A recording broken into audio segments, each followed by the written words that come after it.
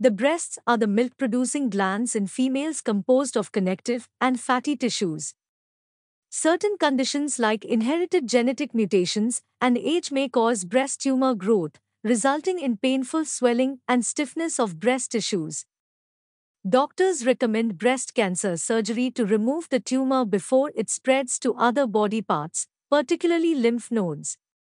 Mastectomy and lumpectomy are two distinct types of surgical treatments for breast cancer.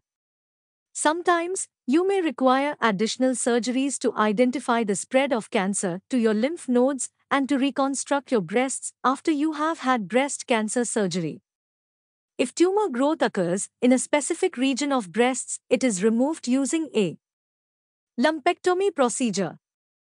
While if tumor growth spreads to a complete breast or in some cases to lymph nodes in the breast surrounding it is removed using a mastectomy procedure. However, because complete breast tissue is removed in case of mastectomy, that's why if patient wants a breast and nipple reconstruction, then a separate surgery is performed for this procedure. Before surgery, patient's medical history is collected and few tests are performed to identify tumor growth. When tumor is identified, surgery is recommended to patients. During surgery, patients receive anesthesia to become unconscious, and a small cut is made near the nipple in upper region of the affected breast, through which tumor tissues are removed through lumpectomy. Sometimes in case of lumpectomy, a wire-guided surgery is performed to identify and remove the tumor growth without damaging the normal tissues of breasts.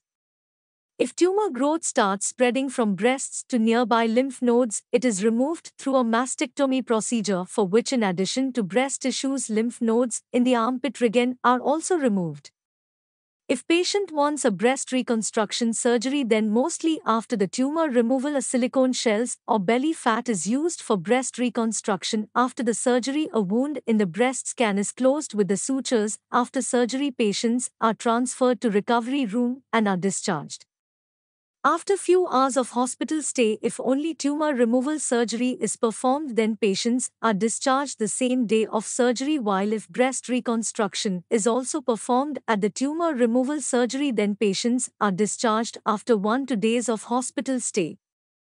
If you have any question relevant to this video, or if you want to suggest us a topic, you can reach us through our YouTube channel. Its link is given in the description box of this video.